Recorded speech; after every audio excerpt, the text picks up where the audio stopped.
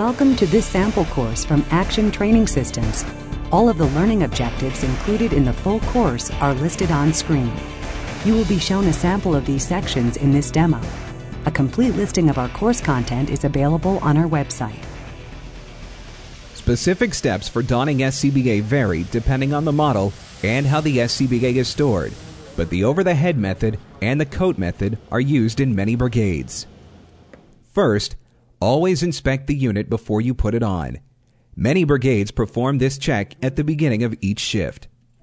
Check the cylinder gauge to make sure that the air cylinder is full. Open the cylinder valve slowly and listen for the alarm as the system starts to pressurize. Then, open the cylinder valve fully.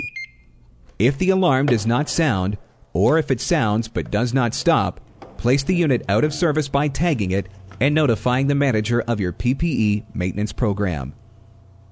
Check the remote pressure gauge. Both the cylinder gauge and remote gauge should register within 100 psi or 700 kPa of each other when the cylinder is pressurized to its rated capacity. Gauges not marked in psi or kPa should read within 10% of each other. Check the facepiece to ensure it is clean and in good condition.